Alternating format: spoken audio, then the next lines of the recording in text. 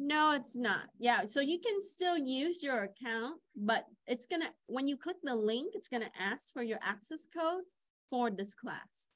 And then you just look at my email. I sent you an access code. You just copy and paste it in there and then activate your account. So it will tie that access code to your existing account. Yeah. And then sometime in the process, it's gonna ask you to log in, right? After you validate your access code. So after that, you can still log in a year from now and be able to still access it.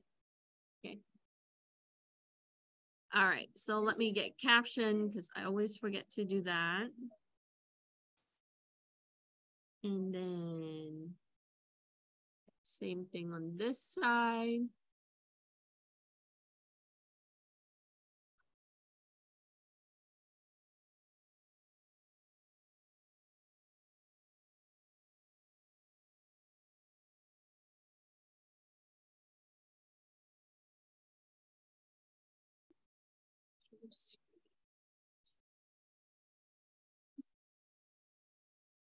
Okay, so if we are doing extra credit on Friday, this Friday, we're gonna have the session for CTE Day.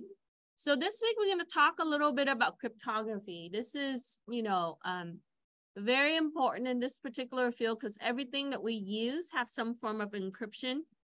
So we are gonna do a lab that has two components. One is gonna be the certificate and the other is going to be the encryption. So I'll show you how you can encrypt both ways. And we are gonna work with files and folders today, okay?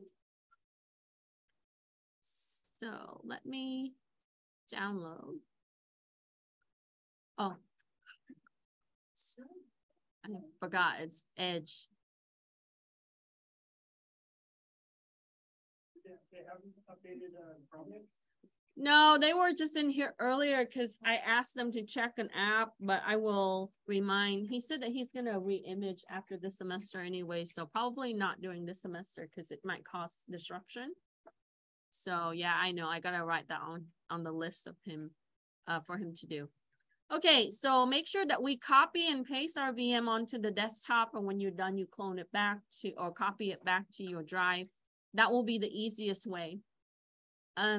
So we are going to work with a few things today. Today, we're going to work with Microsoft Management Console. And I hope that every lab that you go through, you write down, you make a list of the things that we learned so you can add it to your resume. It's important that you do that so you don't forget. So we're going to, in the last couple of weeks, we work with Windows 10 because we mostly work with Linux before, right? And then we will move into the server area that in the next lab, or actually in a couple of labs. We only have about 1 or 2 more labs, and then I'll give you time to prepare for your final and work on your practice exam. So in Microsoft Management Console, this is a way that we can manage the configuration for your Windows system. 3 things that you need to kind of know about the environment of MMC is that the local computer is going to be for the local device, like your computer, your desktop or your laptop, or anything that the user used to log in that could also be their smartphone. Then you have the current user that will be pertaining to the user account, right? That they use to log into the network. Now, some company, they would use virtual machines instead of the actual hardware, like a desktop or a laptop. So they would require profiles that's going to be carried across. Then they have service account, and this is used to service the device. IT people use this a lot. We use it to be able to configure the device in the background and also manage the device for security reasons. So what you need to do is once you copy your folder onto your desktop, you're going to open up your VM and then double click the VBox blue icon to start, or you can browse through it through the VirtualBox app.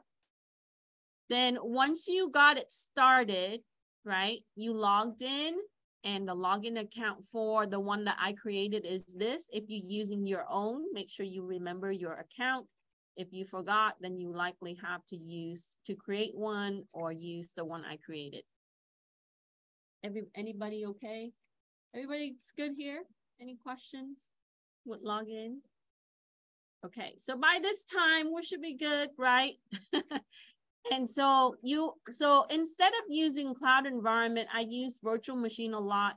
This is the nature of this particular field, this is how you test. So what you're gonna do is once you're on your desktop and logged in, you're gonna search for MMC, for Microsoft Management Console. You're gonna see this red toolbox. So on an interview, they might ask you, how do you configure your Windows system, let's say for security accounts or to be able to work with certificate? And you would tell them, you know, I can go to Microsoft Management Console, which is how I would run MMC, right?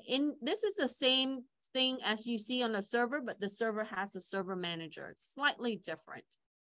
So this is the firewall. Hello. It's going to ask you yes or no. Of course, we're going to allow. So this is going to pop up. Now, on the root, you see nothing. Think of this as a blank canvas. So what we're going to do is we are going to add in the tools that we need. So we're going to go to File, Add or Remove Snap-in, right? File, Add or Remove Snap-in.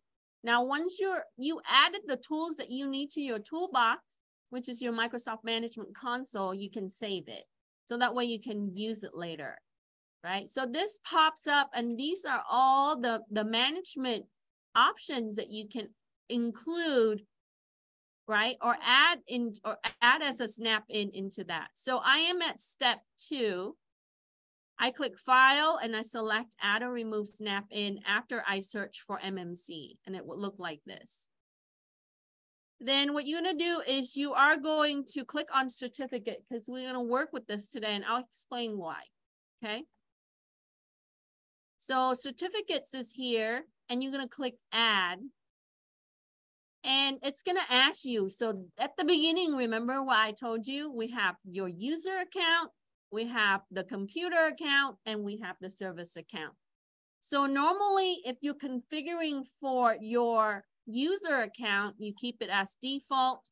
So in this case, we are going to select computer account, and then you're going to go next. So we're going to go computer account, the third option, and we're going to go next. Okay, again, I open MMC. Let me start again, right? I click on File, Add or Remove Snap-in. I chose certificates. I click Add, and this pops up. Choose computer account, go next. And then here is where I'm going to choose the local computer. That means I'm configuring for this current system that I'm on, which is my virtual machine. Now, if you're doing this for the network computer, you're going to select this option and you're going to browse to the network computer. Okay. So this is how we can remotely configure another system. But for today, we're going to click the local computer. And then we are going to click Finish. And then we're going to add another tool. So it's going to look like this.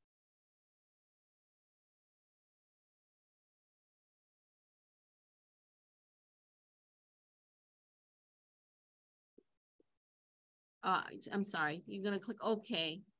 So we're going to do Finish. And then we're going to click OK. So this is going to pop up. And you're going to click this little arrow on the left to expand. And you can always pull this to the right, right? Now on the left, you're going to have the hierarchy menu or options in what we can do with the certificate. So certificates are used to allow the system to be trusted by another system, right? So for example, if I am installing a certificate on my smartphone, I would enable certain permissions like turning on camera, turning on microphone, things like that. On the system, the administrator would need to configure what that certificate means. What does it require? How long it's going to last? You use certificate for all the things that are encrypted. So when you're authenticating to a website that's using HTTPS, right, you're using an SSL certificate. And that certificate allows you to have an encrypted session when you log in on that particular secure website. So once we're here, what we're going to do is we are going to click on the Trusted Root Certification Authority and then click on Certificates. So once we're here, right, we're going to click the second option from the drop down, this one, and then click the certificate. So on here, what I'm saying is this is the certification authority. So it uses an entity to be able to issue the certificate for that system, right? Or create a certificate for itself. So what we want is we want to be able to configure a specific certificate that we need when we go here. But you do have other level of certificates. So I hope that when you go through this, it's very similar to the other ones. You just got to read the type of templates that's giving you a certificate. So once I'm here, right, you are going to click on certificate, and then you are going to see how many certificate you can manage under the Trusted Root certification. So this is your root CA. Often that they, you know, when you see the job description, it would say manage certificate, configure certificate, CA authority. This is where it is, okay? So here, right, on the right-hand side, on the bottom, I see that there's 18 certificates that is created in this directory for the Trusted CA, the Trusted Root CA. Okay, so you can put down your answer here. And where do I look? On the bottom right here of my MMC. And then what you're gonna do is you're gonna view the certificate and the expiration date. So what I can do is I can go through here, right? Let's say that I click this one and I double click, it's gonna tell you the validity date or the expiration date. It's gonna say valid from this to date, this, right? Some certificate would last for years, some would only be for days or hours. So once I click this, hello, I can double click to view my certificate. So let's see if we have any kind of expired certificate. So you kind of have to go through and take a look, right? This one is still 2028, my Microsoft one. So look at this one, right? So I clicked the copyright 1997 Microsoft certificate.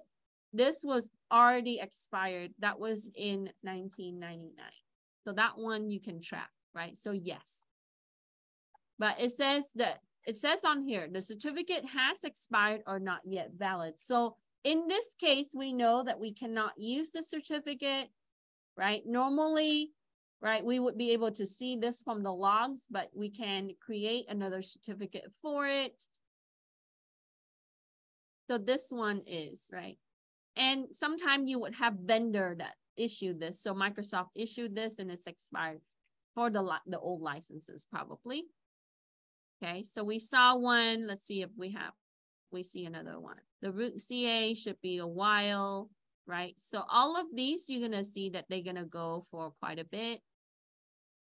So you can double click and take a look. Yeah, go ahead.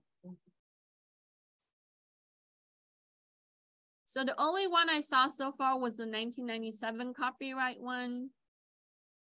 Oh, here's another one. The Microsoft authentication, the root CA for authentication, that one expired in 1999. That's probably tied with this one, the third, and then this one. So part of auditing is to look at the certificate that you have expired.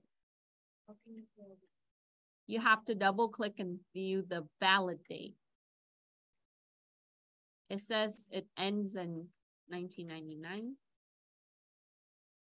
That was a while back. Some of you might not even be born in that time, right? So a lot of these are gonna go for a while. Oh, here's another one. 2020. So issued by so the root authority for Microsoft. So this one.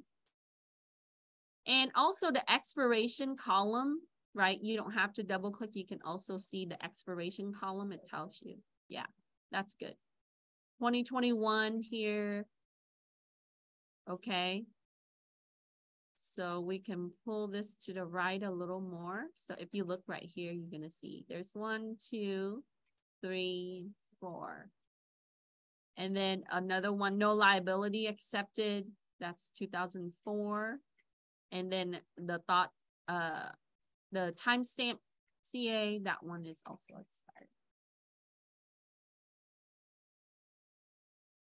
Okay. So those, you can identify them. So we can put down how many, you just need to count and then put down the 2 that you identified, right? Just look at the expiration or the valid date. So the purpose of this is to show you what kind of certificate exists. A lot of the times we manage certificate from a server end and not the local system end, right? You will do a lab either in this class or in 40A that you will have to create or manage a CA from a server. Okay, so then what we're gonna do is you're gonna click you're gonna double click the first certificate, and then you're gonna write down the purpose. So the point in this is to show you how you can see a certificate if you need to go in and look at it, right? So I click the Baltimore Cyber Trust route, okay, and then the purpose. So you can summarize this. You don't have to put everything down, but we want to be able to say remote identity of, ensure identity of remote computers. So basically this is used for what? Authentication, right? Because when or access is about identifying, authenticating, accounting, right? So the quadruple A. Okay, so put down the information that it provides you here. Don't have to put verbatim, kind of summarize it. That's good.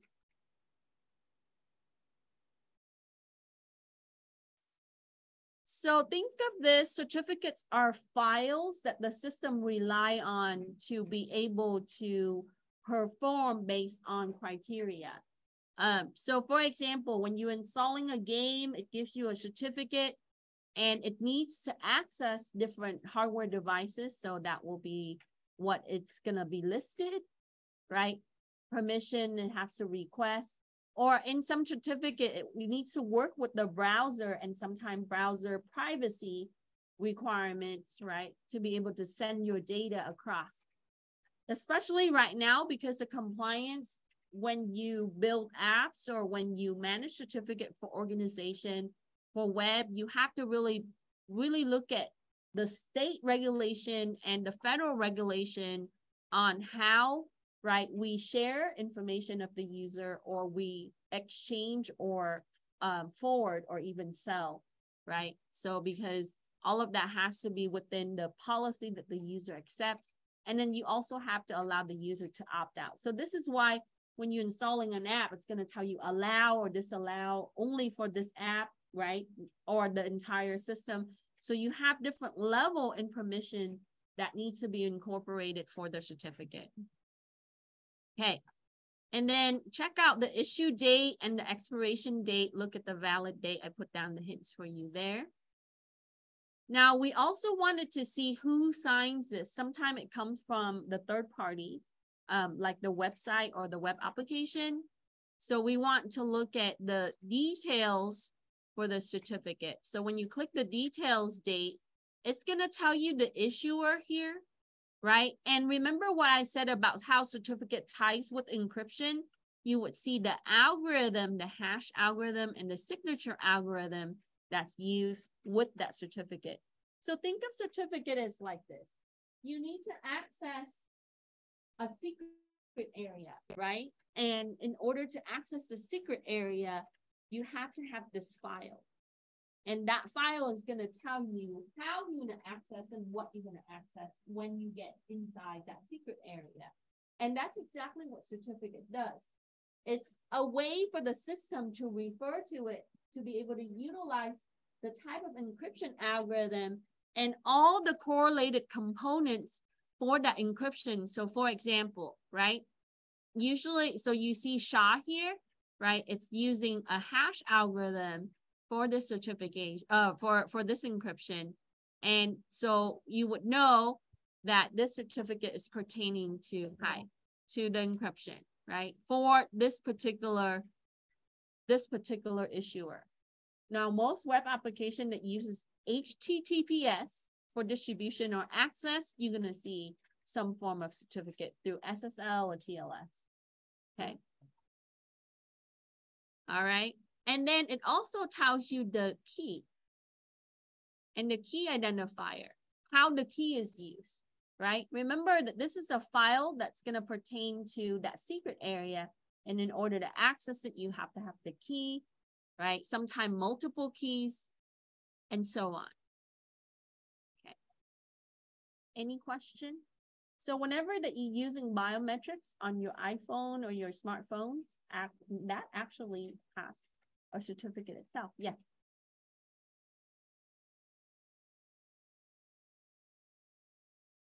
Say it louder.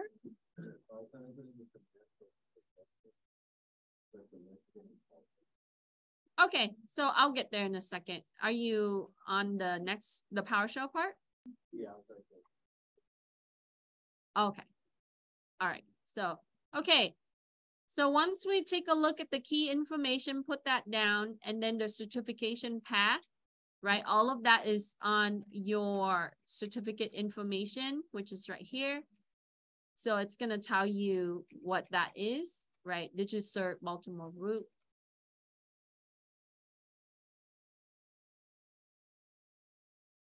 And then the status.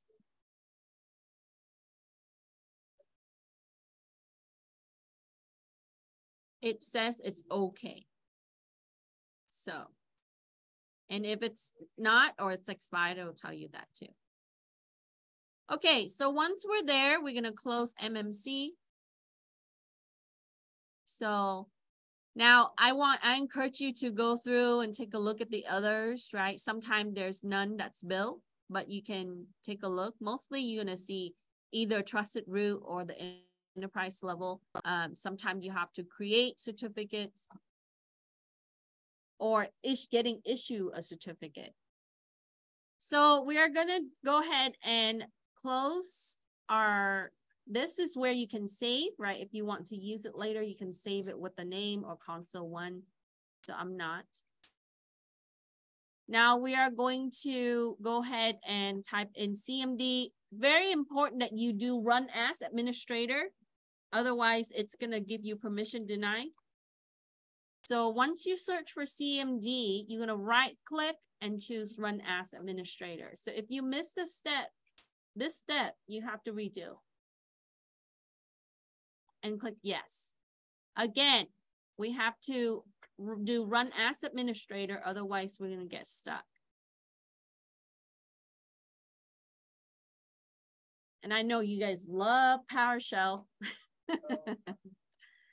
Okay. So on this level, this is not the shell. This is command prompt, right? What I do is I normally teach you multiple ways to be able to access this on a command line, on a PowerShell, and on the GUI or the graphical user interface. So we're here. Let me change the font a little bigger. And we are going to type in cert util space dash user dash store.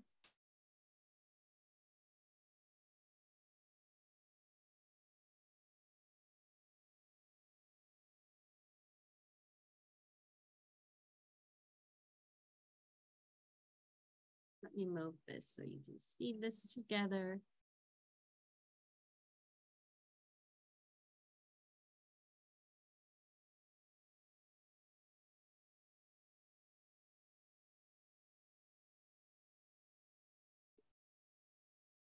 It's giving you.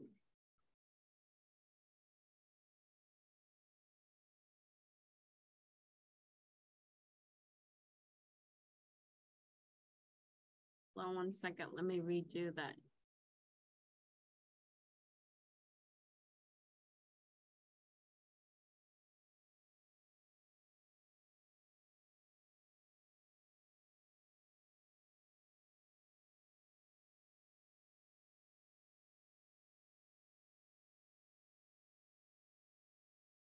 Dash V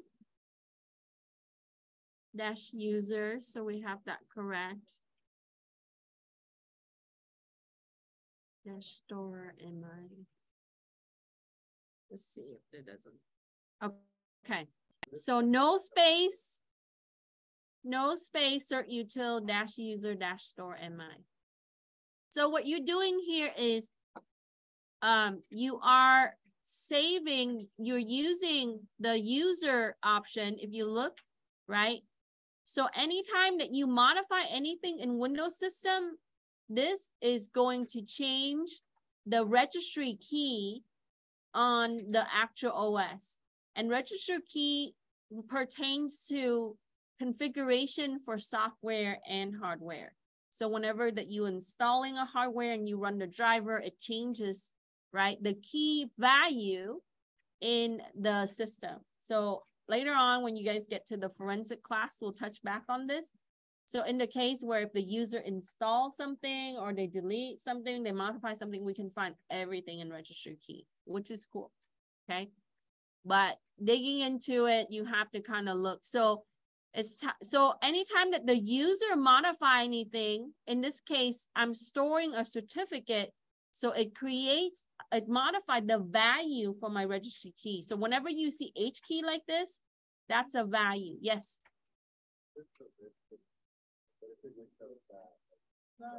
Yeah, that's all you need.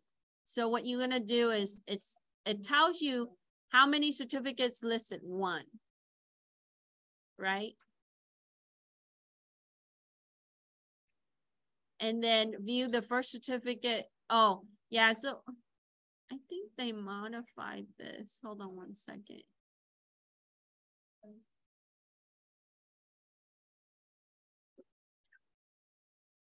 Do SIT. Give me a second.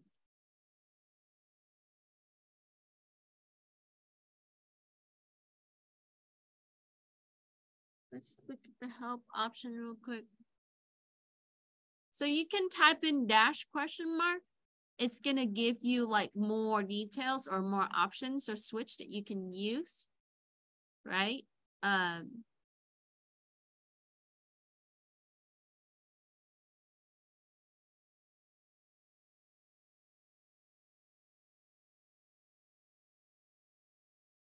Dump certificate, store, invoke, verify attestation. Yeah, so when we did the store, it should give us more. Maybe because it's just, okay. Let me see if there's another way that we can find. You can probably do a dash view.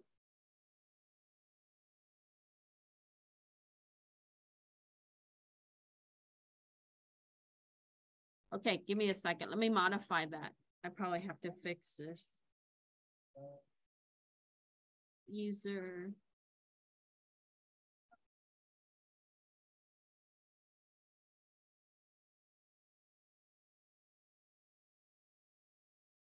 Yeah, it's not able to get.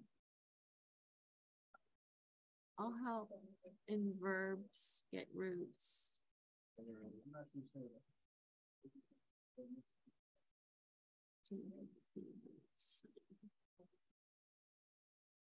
Verify keys.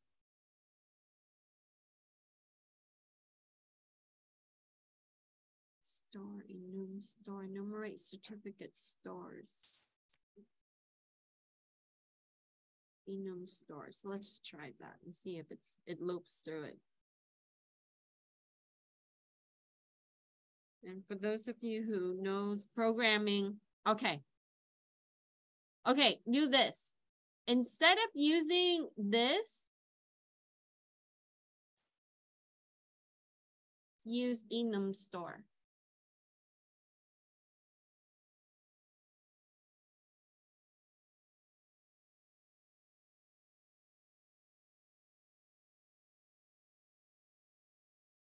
So this is a enumeration function, and store is what it's stored as certificate. So you would be able to see a bunch of different certificates. So earlier, remember how we looked at there's 18 on the CA? It's exactly that, but on the command level. Okay. So you can count this 1, 2, 3, 4, 5, 6, 7, 8, 9, 10, 11, 12, 13, 14, 15, 16, 17, 18, 18. Just like what we've seen before. So the first certificate is going to be the My Personal, that's the one that you just created. So we can say 18 here. And then that's My Personal is the one that we made.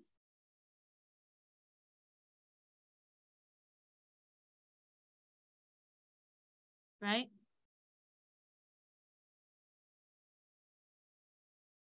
I think we have to go a little deeper if we want to see the issuer, if we're using enum. So you can skip this one.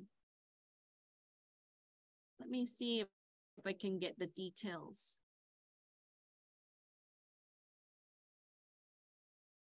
Entry, add chain.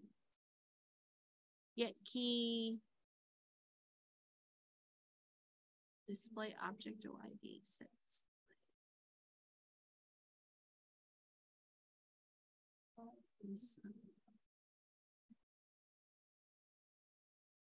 CA information, TCA info, domain controller.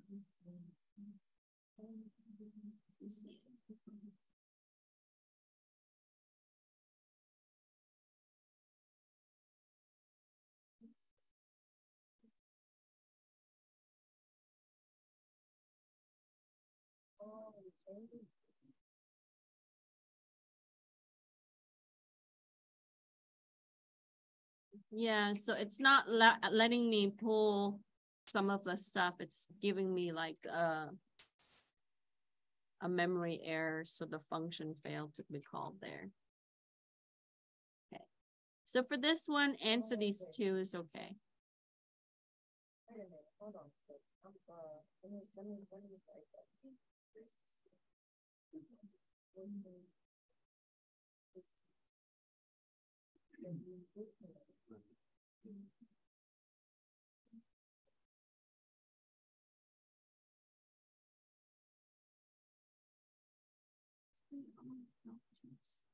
Hello, how are you doing? Working on part A. Okay. I'm trying to troubleshoot the command. Display enrollment CA. Let me see.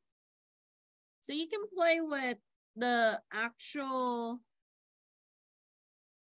options. Yeah, see, even if, so I was trying to pull some information and for some reason it's failing. Possibly that it's not having everything installed. So we can answer these two. But coming back to this, right? Anytime that you use certutil, at the end, you have to answer some question like, what did I learn today, right? If you need the help option, do dash question mark. That's usually, or usually it's slash question mark, but this one dash question mark. And you would get all the options that you need for the basic access for the certutil. So in case if I need to create, delete, stuff like that, right? Command level is a little bit more tedious, but we need to know how to do this if we only have command line. So number 16, I did modify it a little bit and we could only answer this first one. So I'll fix this down the line. And then what you're gonna do is you are going to access PowerShell. So we're done with command prompt. We can close the small X here, right? And then keep in mind that you always want to do run as administrator because that's like gonna give you the higher privilege So here, I'm going to go ahead and search for PowerShell. Right click, run as administrator. Allow it, yes. So this is similar to command prompt, but it doesn't work with all the, it doesn't have all the same commands. Okay. All right, so let's pull this down now. And then we're going to do dir cert, make sure our slashes current user.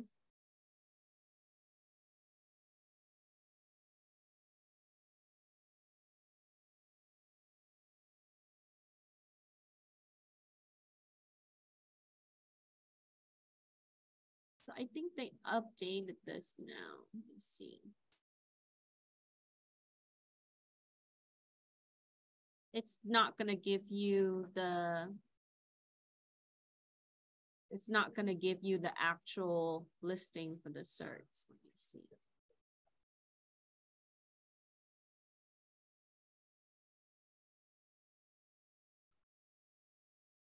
PowerShell help. Get processed. Update. No, it's just gonna give you, it's supposed to give me the content of that directory, and it's not letting me see it. I think that Microsoft changed this to set and get for the function.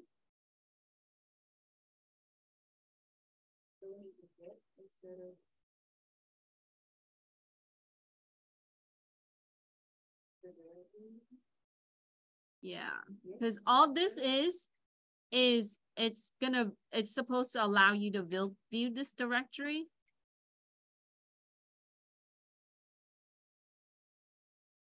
Okay, let me see. Let me view it like this. Okay. So let's go see it because it's supposed to open it up like that. So open your File Explorer for the next step right here. And we are going to go to App Data. And then we're going to go forward. Microsoft. System certs. MIY.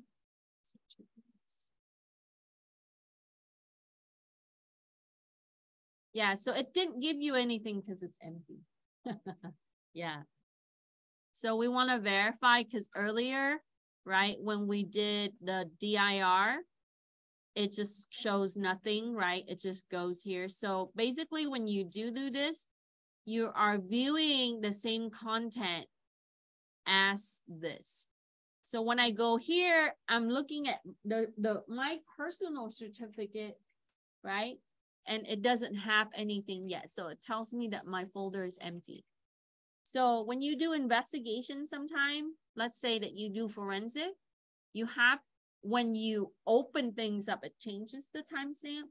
So we don't normally go in, we have to take an image of this and we open a virtual machine and we run the Windows image, but you can view their certificate. So for example, if someone accessed the website to commit fraud or they send out information, or let's say they exchange it on the dark web, or they use some kind of secure browsing session, it would show the certificates here and it would show the time that they use it. So you would be able to see at least the services that they use to be able to funnel out the data or leak data. And then you have to go in and pull registry key information. Remember the H key local stuff that we saw earlier? So you have to build a case based on all the evidence that you find, right? But in our case, when I did the DIR earlier, right, it shows me nothing. It just like goes to the next line, is because the content is empty. Now, if I have certificates, so when I wrote this lab, I wrote it on my laptop. And so it is slightly different in that I have a bunch of certificates created, right? So when you try this at home, when you run it on your home Windows PC, you might get a little bit different output than our virtual machine that's kind of blank slate or it doesn't have too much stuff on it. Okay, so keep in mind that, and Microsoft does a really good job at documenting their PowerShell, and it does change. So you want to go in and take a look at the documentation to get more. So take a screenshot, that's good. And then you can put 0 here of the output. This, the folder, the empty, it says that, oops, I'm on the, yeah, this. Wait, how do we get to that? So you type this in, I'm on 22. And then on the PowerShell, you just take a screenshot of just the PowerShell. It's running that, right? Now, when you run this on a different system, it's going to show it a little differently if it has certificates. That's what I'm saying. Okay. Oh. So here, right, I want to screenshot this so I can do a snip. Or I can just do like this, and then I can just take this like this and then paste it into the lab. And then on the next part, once I put in, so when I did step 21 and 22, I simply go and open up my file explorer, which is the folder, right? And then I type in the path. So I think if I make without nothing, just only user. The current user? Yeah, without. Okay, without using mine. Yeah, so sometime, but current user just pertaining to your login. Yeah, so you're right. So it might not be under. So what he's saying, Gabino is saying this.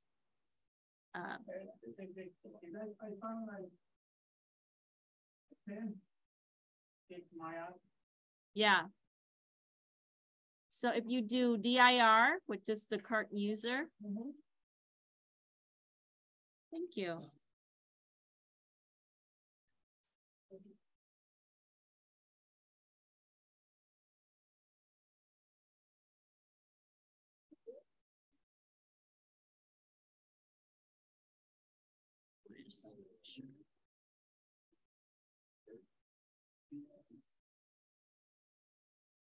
Oh, I'm missing a colon. Make sure we put a colon.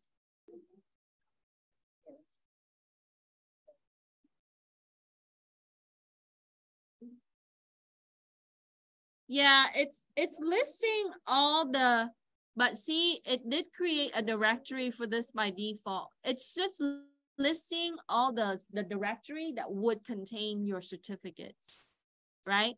So if you want to go to this, and then let me see under root to see. Yeah, so in the root you would see more. See? Just unfortunately the my doesn't have anything, so it doesn't show anything. But if you do the root, you would see all of those. So when you look at this, you're gonna say this is your CNE. So this is who is issuing your or authorizing your certificate, like basically the vendor. Okay.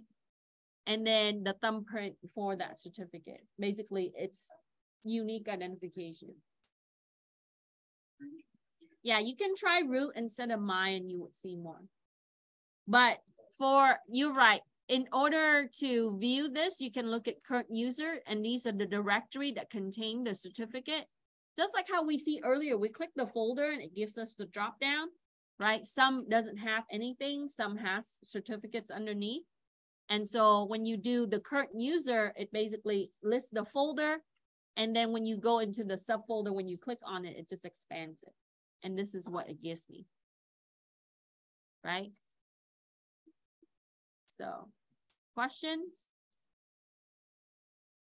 Yeah, earlier when we try mine doesn't have anything, so it shows nothing. You can try the root. So let me modify this for the future students. If you try the root, that works better. Okay. Yeah. What happened? I did the same thing. You did the same thing and it's giving you more? No, Oh, say it again. no, Okay. Sorry, I didn't follow. It's all right. You can say. No judgment. So now later on when we work with the enterprise stuff, right, we'll talk about organizational unit, what that pertains to in the hierarchy of the network, right? So these are just container. Remember the 1997 one, the expired one? We see that here too when you look at the root, right? Just like before. So you can view this in here. You can view it in GUI, or you can view it in command prompt. There are many ways that you can access it. Okay. All right. Questions? Okay. So that wraps up like the certificate things that I want to kind of show you in Windows. So after this, you should be able to know where or how you will be able to access certificates, right? Interview questions, MMC, right? PowerShell, you would use the dir cert to look at your cert directories, and then you can go in within by just putting in the path for your folder or your directory. Okay, let's talk about EFS. EFS stands for Encrypted File System, right? Make sure we remember that. This is used by Microsoft for file and folder encryption. This is specifically pertain to NT file system technology. That means that any operating system that's formatted with NTFS would allow to use EFS. And EFS is only used for file and folder encryption. Now, how do we encrypt drive? Anyone know on Windows 10 or 11 or 7? What do we use to encrypt the entire drive? Let's say I want to encrypt my USB drive. What do I use? A+ question, people, come on. BitLocker, very good. BitLocker, and that comes with Windows Pro and Enterprise only. I mentioned this last time, right? So EFS is for file and folder, and BitLocker is for the entire drive, okay? Now, what we're gonna do is we are going to look at the Service Manager console. You can use this in my Microsoft Management Console, or you can simply search for services.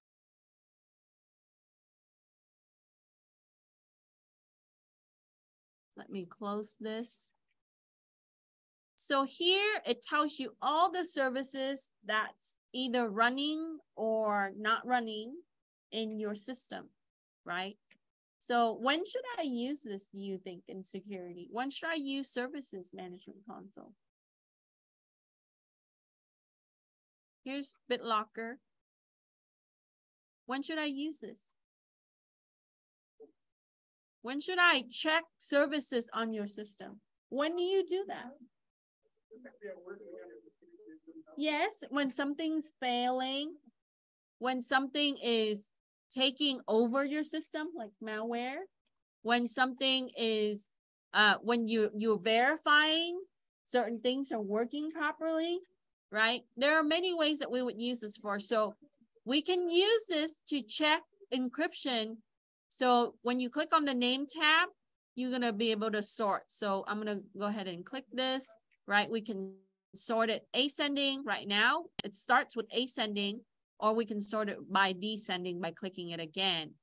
So what we're gonna do is we are going to look for EFS. Here's EFS.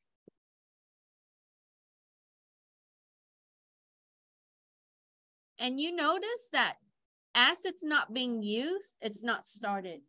There are certain things that's already started when the operating system is on, like this one, DCOM, data usage, data sharing services, the HCP client. Why do I need this?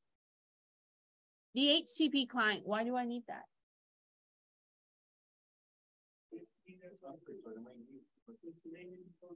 So the dynamic host control protocol, this is used to get what kind of address?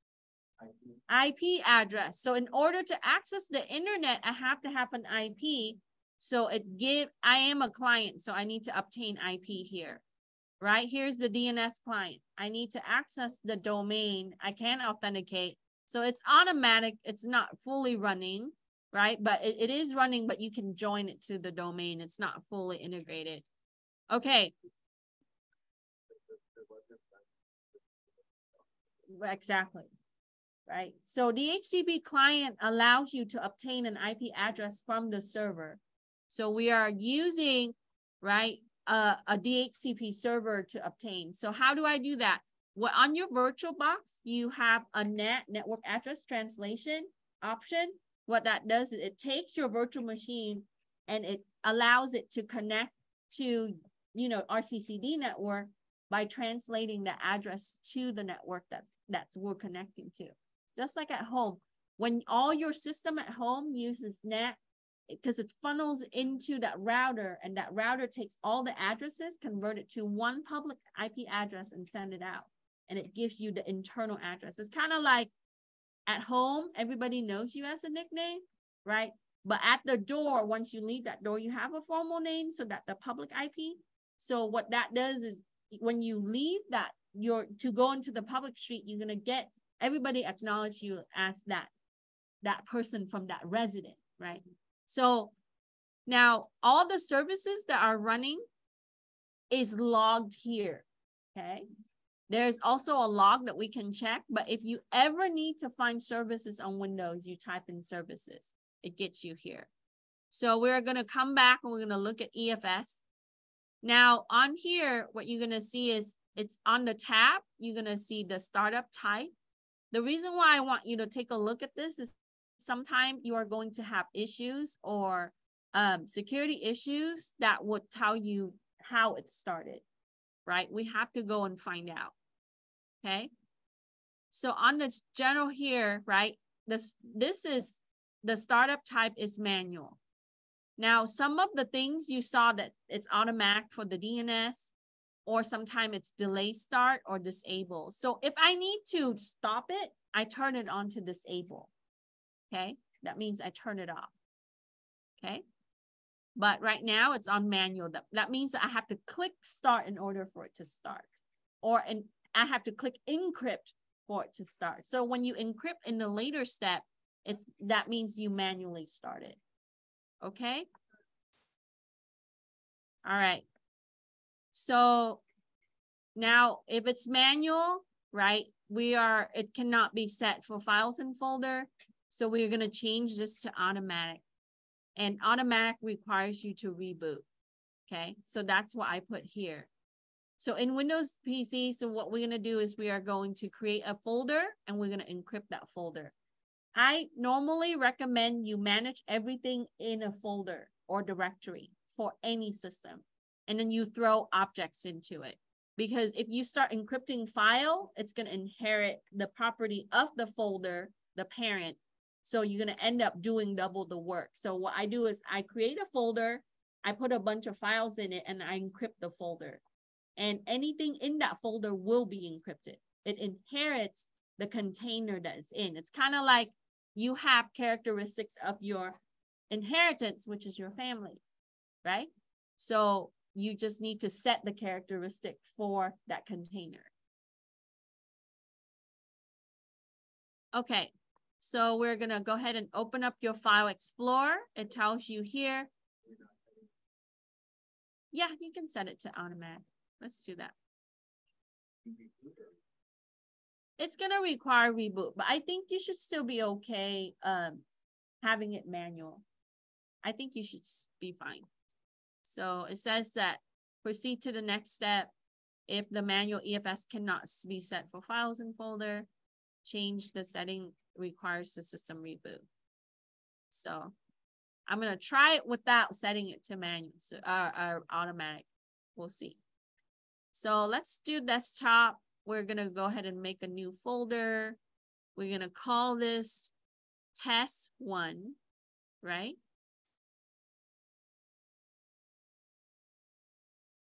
And then we're gonna right click the folder, go to properties.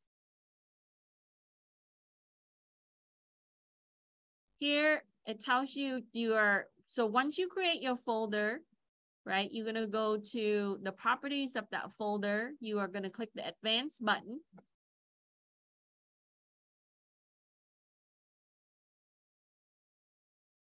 And then you're gonna click encrypt. So at this point, when we select like this, remember that it was manual, right?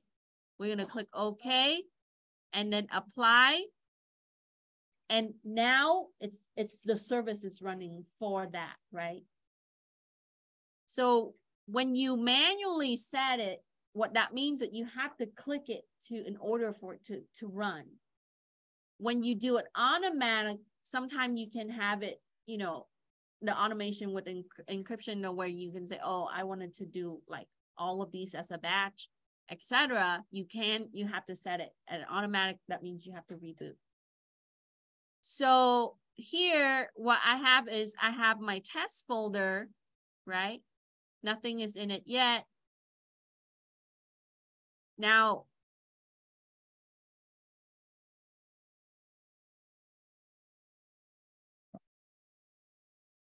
okay, so once it's encrypted, nothing really changed, right? You cannot do both of these together. It won't compress and encrypt. So compression changes the property of the file in that it makes the file, you can see things like make it shrink, right, smaller, kind of like how, you know, you put things into those vacuum bag and you suck all the air out of it. It's still the same item. It's just the file property is treated as you know, it's using a smaller storage, or it allows you to span it in a smaller storage for that particular file or folder. So you cannot have both of these together. You can only do one or the other. So now what you're going to do is you are going to set that. So once we're okay, we set that up, and then we look at to see if it changes the color. Okay, oops. Okay, apply, okay. Right? Now, in Windows 7, you're going to see that this changes to a different color. Okay?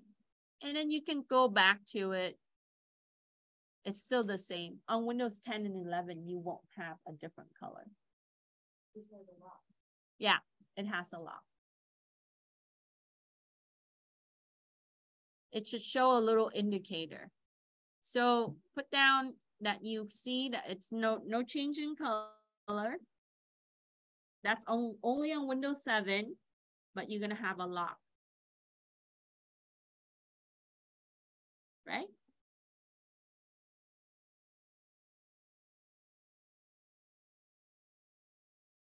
And then you examine the file, that the file name changed. So let's make a file in it, right? So we can add a file in. So in here, we're going to go ahead and create new, and we can make just like a text document. And we're going to call this test 1 document, whatever you want to name it. Right? Yeah. So when you create it, you're going to, it automatically inherit the folder that it's in. You don't have to. So at this point, I can just make a bunch of files in it, and I already know that it will be encrypted. So we want to manage everything from a container standpoint to kind of streamline the process. Okay.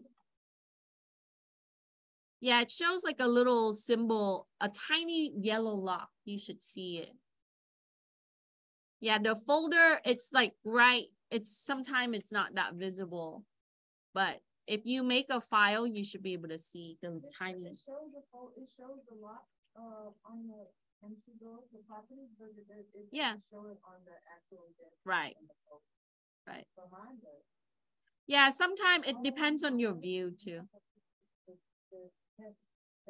Yeah, you see the document inside. You see the little yellow block? So on the folder itself, like Microsoft stopped changing it to, you know, it used to be like, I think it's green for blue or green for encryption. I forgot on the Windows 7 and prior version.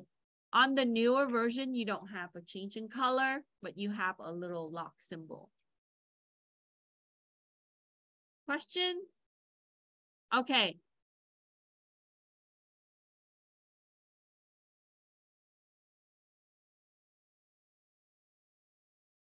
I should take this. So technically, no change in color. Lock is shown.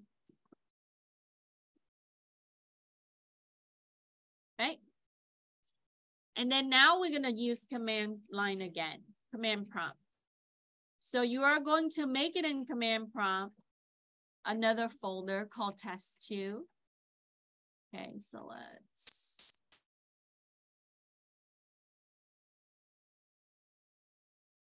See, on the desktop, you see right here, in the folder, you see, there's a little lock on your desktop. So it depends on your view. The icon view is always going to show the little lock. So I put that back. Okay, then we're going to go CMD. See my lock? CMD. And then what we want is you can run it as administrator if you like. So let's do that. Yes. And then we're going to change the directory to desktop. Okay.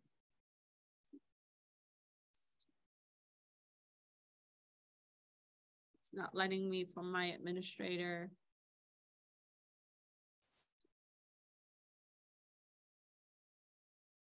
Yeah, use the regular. I think administrator, it won't let you move there unless you have to go back to C and then user and then desktop. It has to be a full path.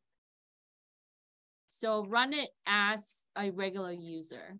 Just open it. So CMD and then just click it. Okay. And then do CD desktop. Now in Linux, you have to capitalize because it's case sensitive. Microsoft, you don't. You just do CD desktop. And then you are going to do a make dir test2. Okay. So make directory mkdir space test2 for the folder. Right. Nothing happens there. If it's successful, you just get to the next drop pop up and then you're going to do a dir. So this is equivalent to ls in Linux. So we want to list the directory. And so there's test2. Okay. And test1 we made earlier through the Explorer, the file Explorer. And then you should see your test2 folder. If you don't, then you have to repeat the other step. Then we're going to go into it now. So CD for change directory, test2. So now we're in it. And then you are going to use the echo. You can use other, but in the Microsoft, this is, you know, so we're going to make a text file called test2.txt, and the content, the string that we're going to append is this line, secret file 2, right? So let me scroll up. I'm at 42.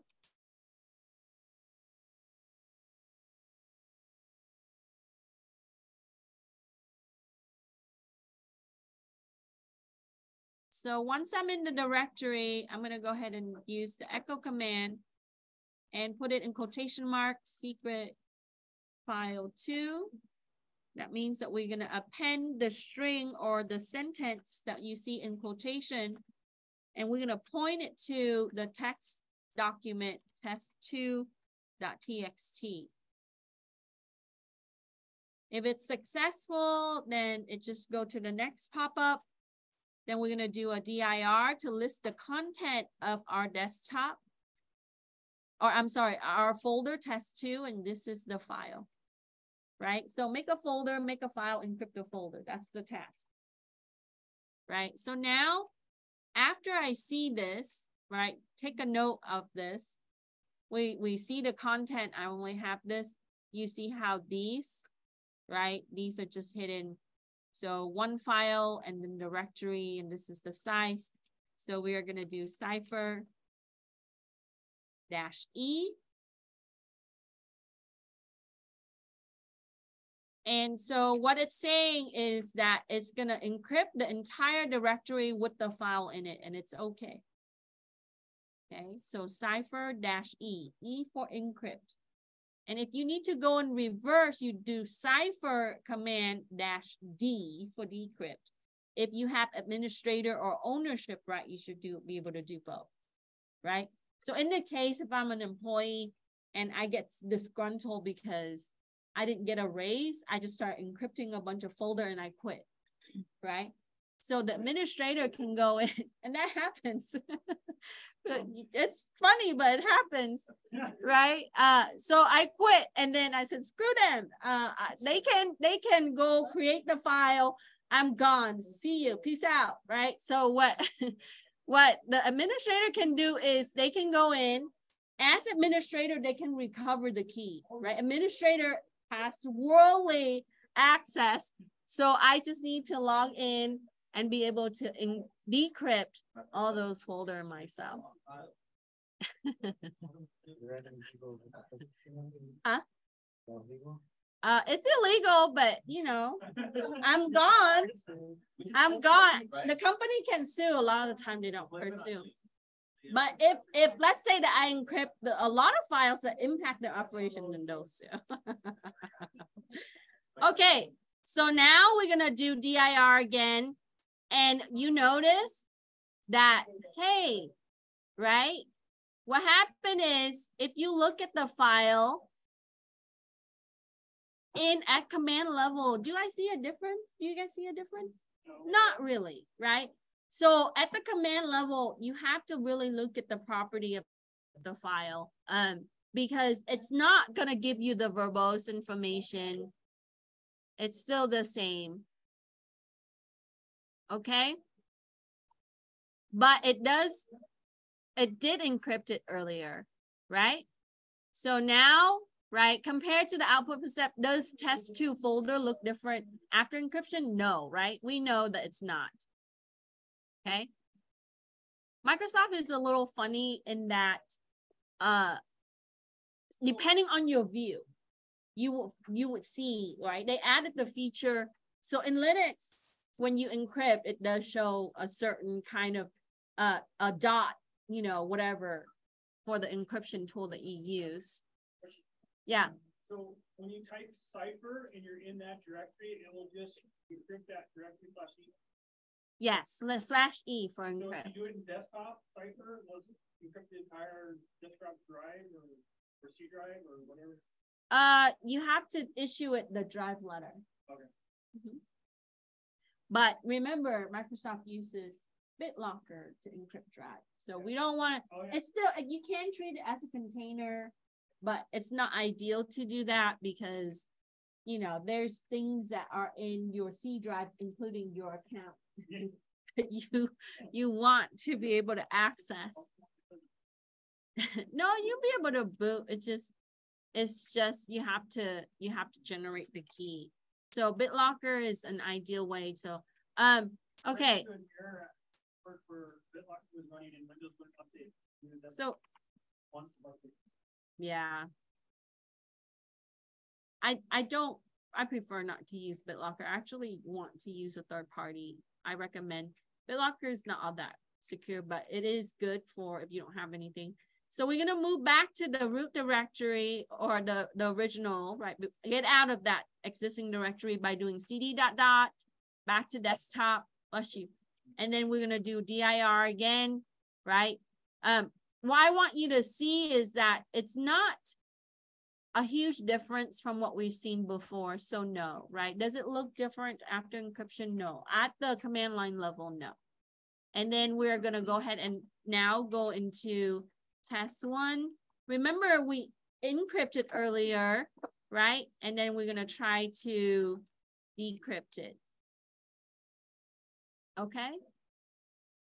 So if you encrypt it in the GUI through EFS, right, property, you can still decrypt it in command prompt. That's what I'm trying to tell you there.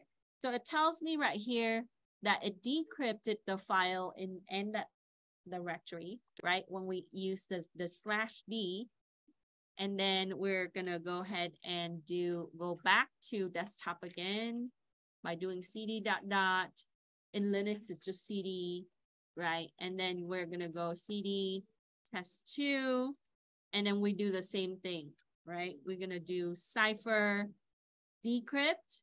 So cipher /d to decrypt, and everything is good. Take a screenshot of this for your lab submission, right? So you can see that you decrypted and encrypted. So I hope that you remember how to use command prompt to encrypt and decrypt. It's really easy. Cipher /e, cipher /d. That's what you learned today. You also learn how to view, right, your file and folder after you encrypt and decrypt, which does not look different on command prompt compared to graphical user interface. But depending on the view, right, we saw that when you're in the desktop view like this, right, you don't see in the hierarchy of the folder. See how I don't see the little lock? But if we go to the actual desktop, we minimize this, we see the lock. You see that, right?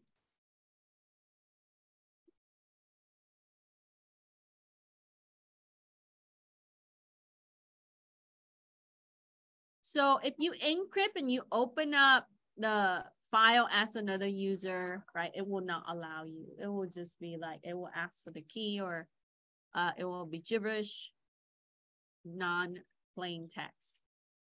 Okay. So we talked about EFS on how it's used for file and folder encryption. We also learned about Windows certificate. We can access it 3 ways.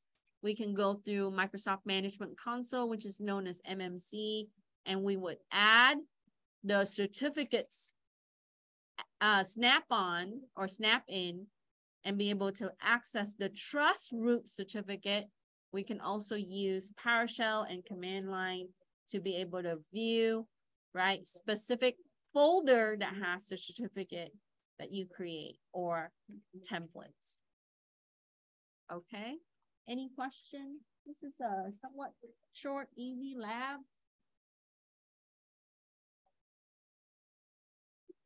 And certificates are very important.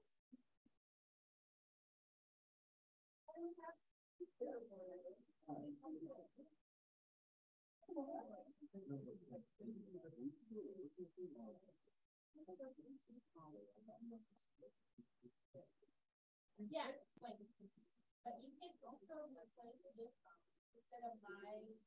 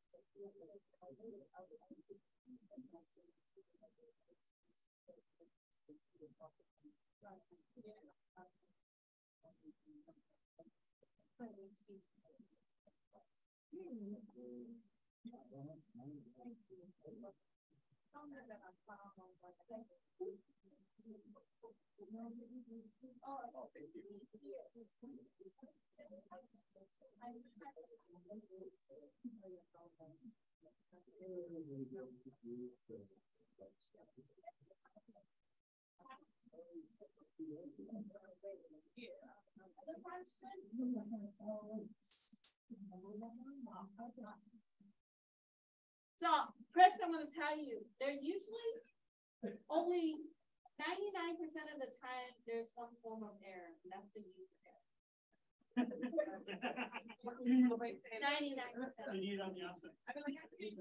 So it's totally understandable In my opinion, because I do that sometimes too on a long day.